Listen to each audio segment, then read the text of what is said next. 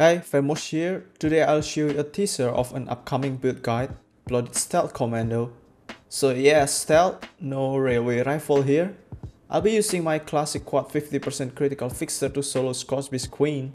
And let's see if I'll be able to kill her under 1 minute. Stay tuned to this channel for the guide. If you're not a subscriber yet, you can subscribe to this channel and click that bell button so you'll get notified when the build guide released. Now, let's begin.